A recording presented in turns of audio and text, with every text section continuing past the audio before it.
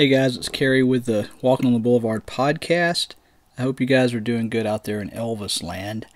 I have some sad news to announce. Last night, today is February 5th or the 6th. Crap, I don't have my phone on me. So anyway, it's February. Last night, I got the sad news that Elvis's friend and Memphis legend George Klein had passed away. He'd been sick for a good little while. And the last 3 or 4 days, I'd heard that hospice had been contacted.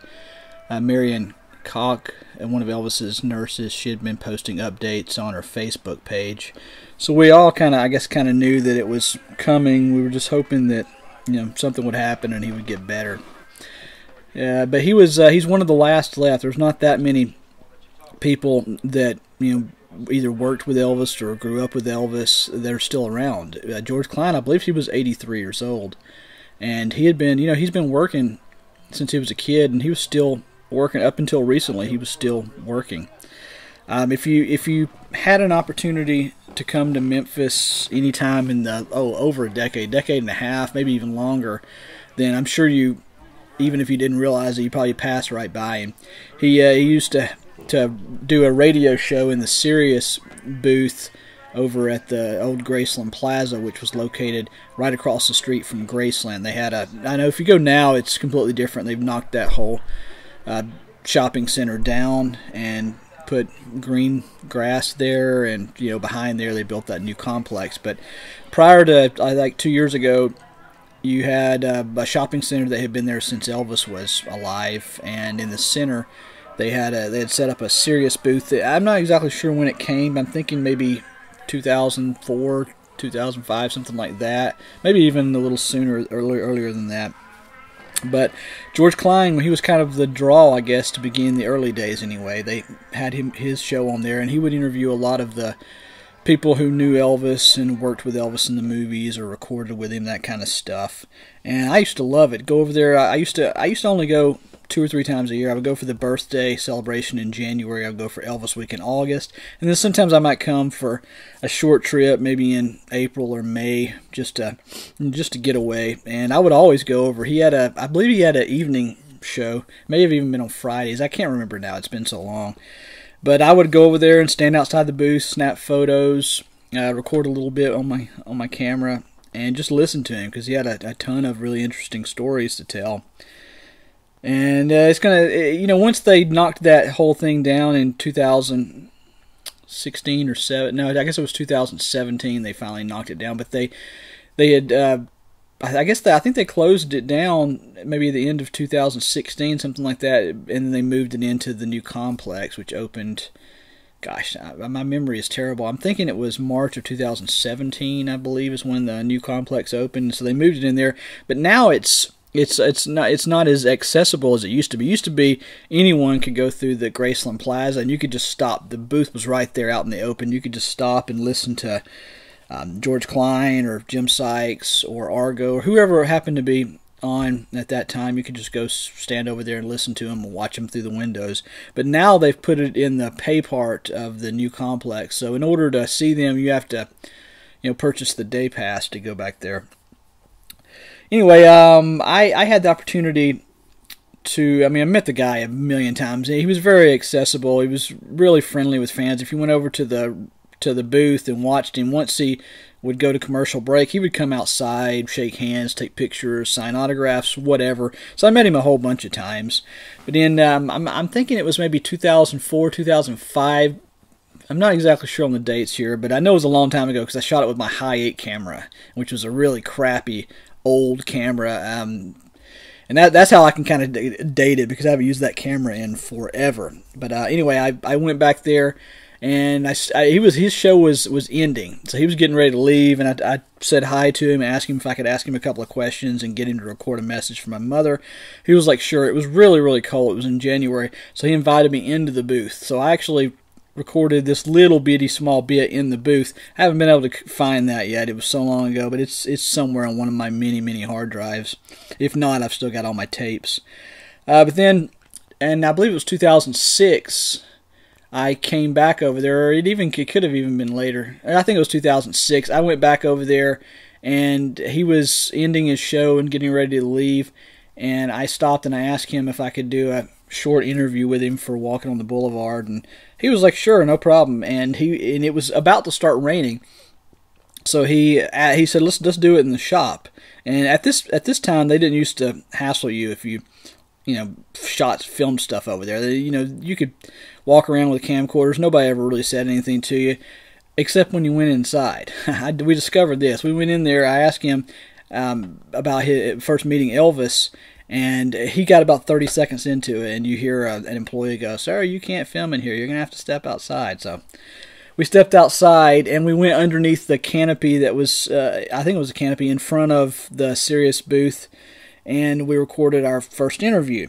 I'm gonna start off with a quick clip. This first clip I'm going to show, I'm trying to do these in kind of an order. So I did another interview with him for my documentary 816, and we did that in 2013, right after I had done a sneak peek screening of the film. It was still a rough cut, and I was looking to add some new stuff, so I met up with him again and asked him to do another interview. Told him about my documentary, and he was like, "Absolutely." So we stepped over, and we did this one in the parking lot next to the Sirius booth, and this one was mostly about the end of Elvis's life, but we did briefly touch on the beginning. So this first clip I'm going to do is going to be talking about his background, and I'm going to go straight in to a clip from the 2006 interview of him meeting Elvis, and you're going to notice a little bit of rain because it was starting to rain as we were doing that interview. So check out these two clips. My name is George Klein. I'm a Memphis, Tennessee radio and TV guy, disc jockey for a million years here in Memphis, and have a TV show now called Memphis Sounds with George Klein. And Elvis and I met in high school in the 8th grade. It was a music class, and Christmas was approaching, and the teacher said, instead of studying music lessons next week, we're going to do Christmas carols. And Elvis asked the teacher if he could bring his guitar to school and sing, and she said yeah, and he got up in front of the class that day, the next week, and he sang 2 songs. He sang Cold, Cold Icy Fingers, and he sang Old Ship. And I was totally impressed, and that was a bonding where I met Elvis, and we went all the way through high school with the same exact grades. I became senior class president, and got out of high school, and I started working in radio and TV in Memphis. He started recording, and traveled with him for a year before he went in the Army, and I was in 8 of his movies, little bitty parts, minor parts, what they call silent bits or something to that effect. And then when he went in the Army, I went back into radio and television, and when he got married, I was a groomsman at his wedding. When I got married, he was the best man at my wedding, and when he passed away, I was one of the pallbearers at his funeral. Yeah, it was 1948, Humes High School in Memphis, Tennessee. Elvis moved up from Tupelo, and coincidentally, he entered our high school, and we were in the exact same classes all the way through from the 8th to the 12th grade. And I'll never forget when I really first met Elvis was an 8th grade music class. It was Christmas time, and Elvis brought his guitar to school to sing to the class, and I couldn't believe it, that guy was bringing his guitar at 12 years old and singing to the class. And he totally impressed me. Sang a couple of country songs, and after that we bonded and became very good friends, and all the way through high school I became class president our senior year, and there were just many wonderful memories from those high school days. And after high school, I went into radio and television, and Elvis started recording for Sun Records, and we became even closer. And then there was a year before Elvis went in the Army. I actually worked for him from 1957 to 58. I was on his payroll and traveled with him in all of the country. Went to Hawaii and Canada. Went to Hollywood when he made the movie Jailhouse Rock. And when he went in the Army, I went back into radio and television.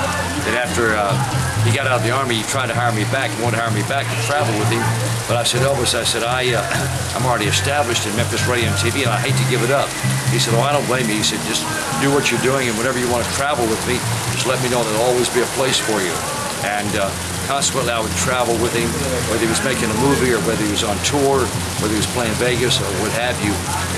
And it was a lot of wonderful memories. He was a great guy.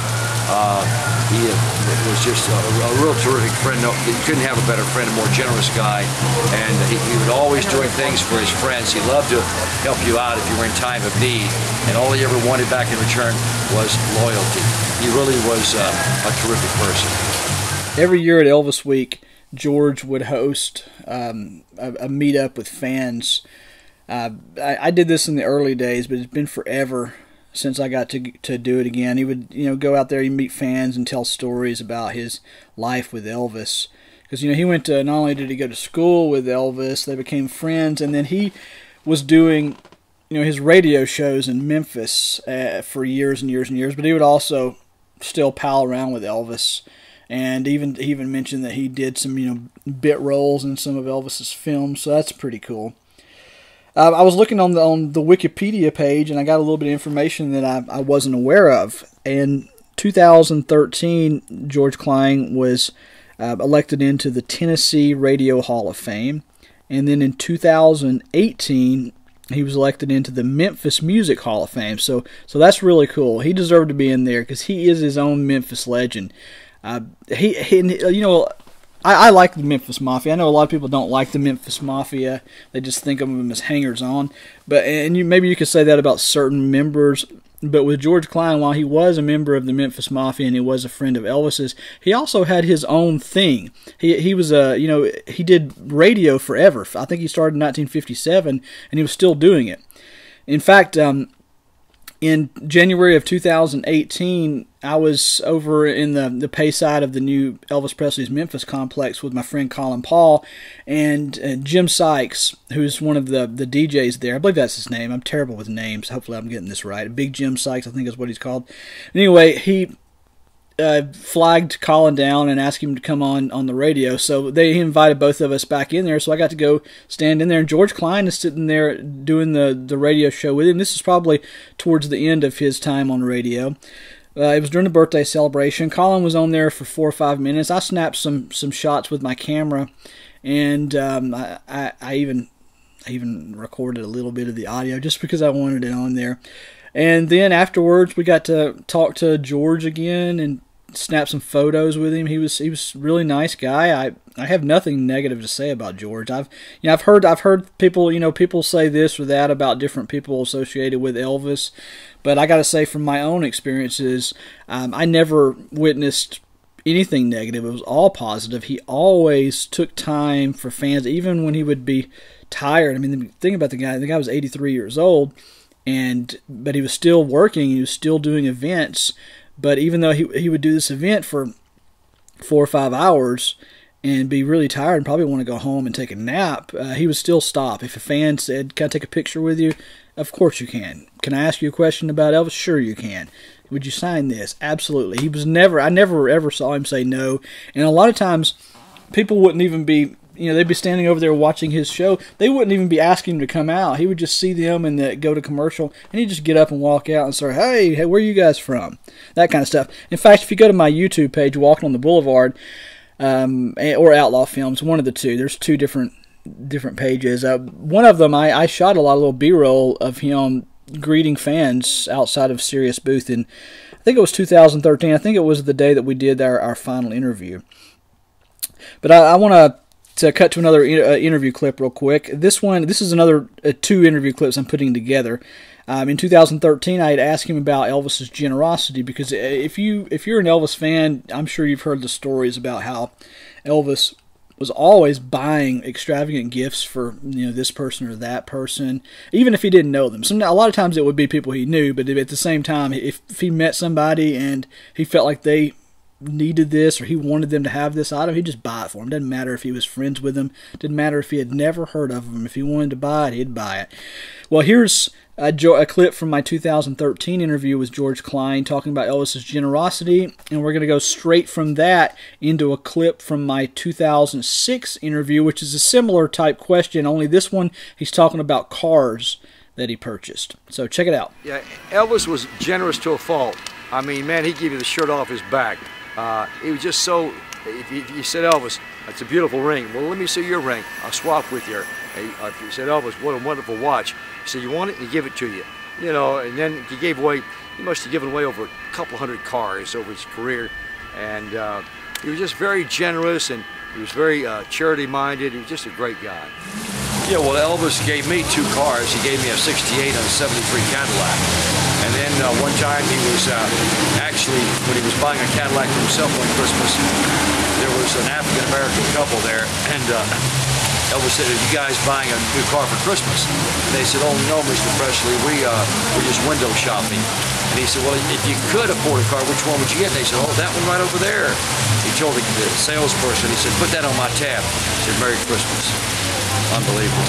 This particular episode of my podcast isn't going to have a lot of music. It's still going to have the regular closing number, "Can't Help Falling in Love" by Brian Clark, but I don't know what songs George Klein was in, so I'm not really gonna, I'm not gonna put any music in because I just don't know what he was into. I never asked him that question, unfortunately. I wish I had gotten the chance to sit down and do like a really long interview with him. That would have been really cool.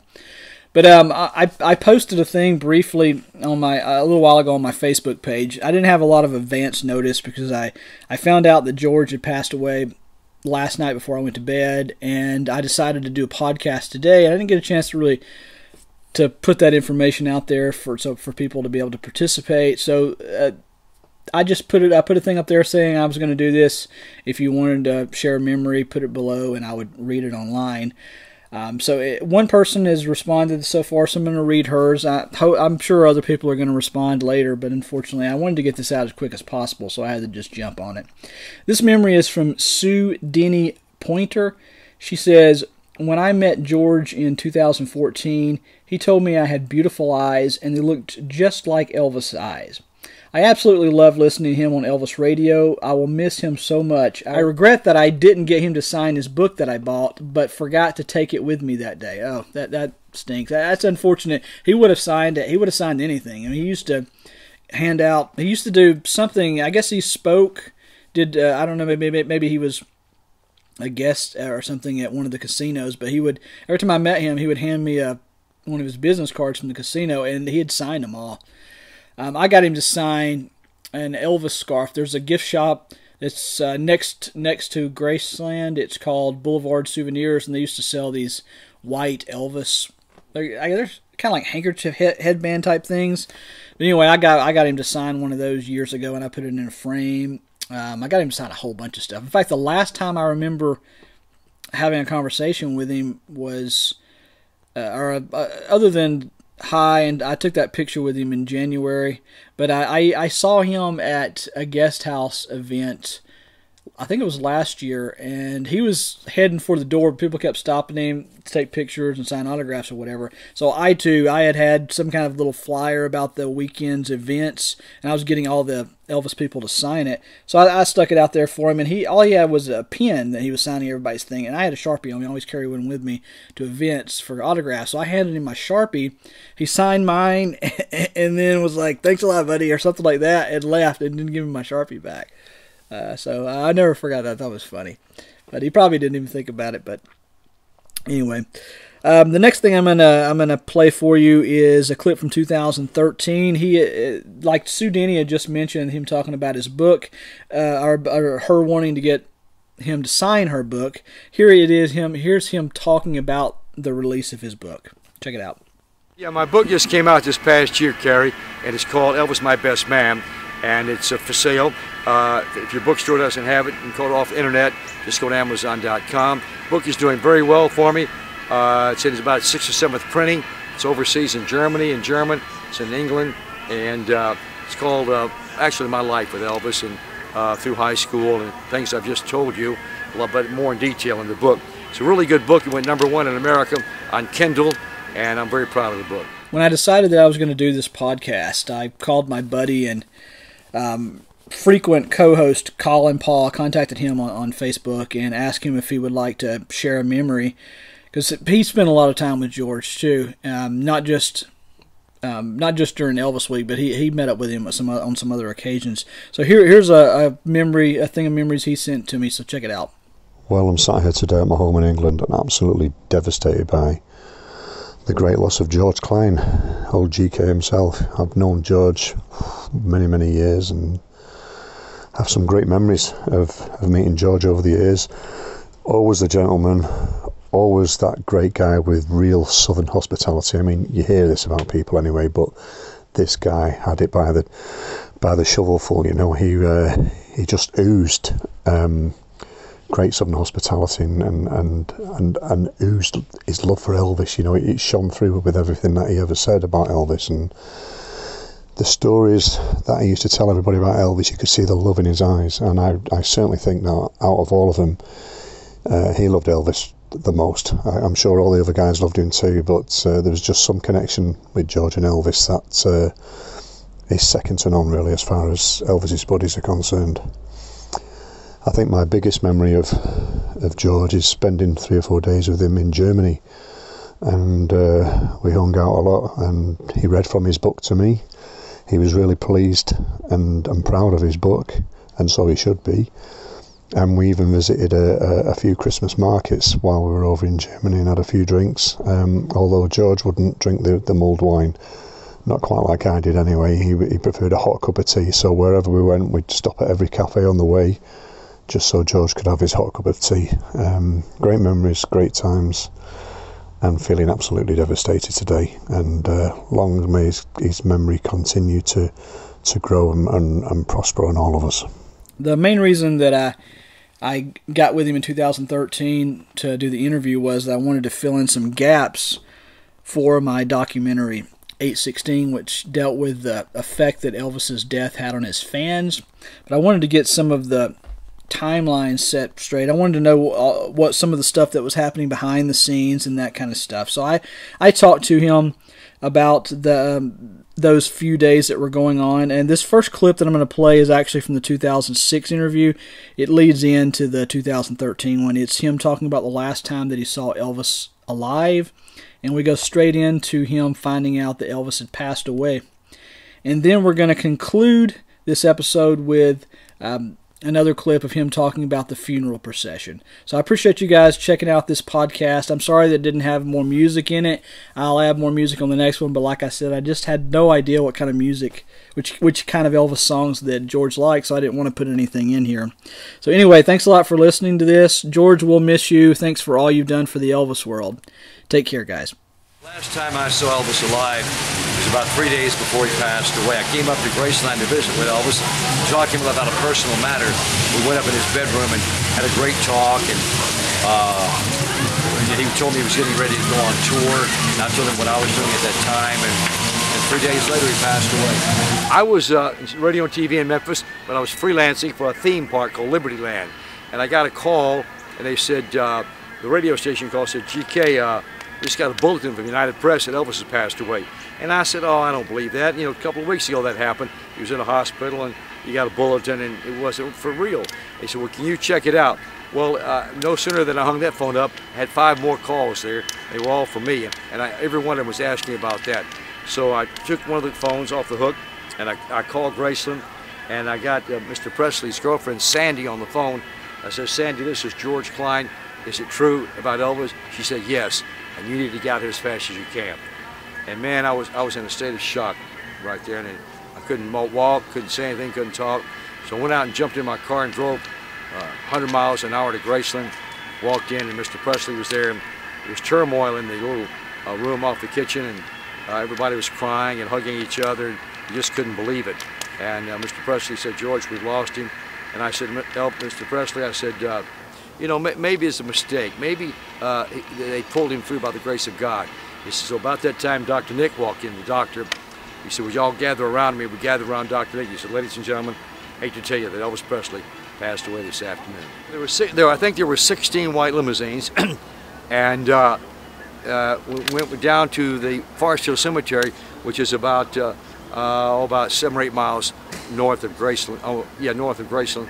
And they were lined up and down the highways, 2 or 3 deep. People listening on transistor radios to the news and watching us, and they were waving and blowing kisses and all. It was a very, very moving situation for me. I'd like to tell you you've been fantastic, and I'd like to do this song especially from Blue Hawaii.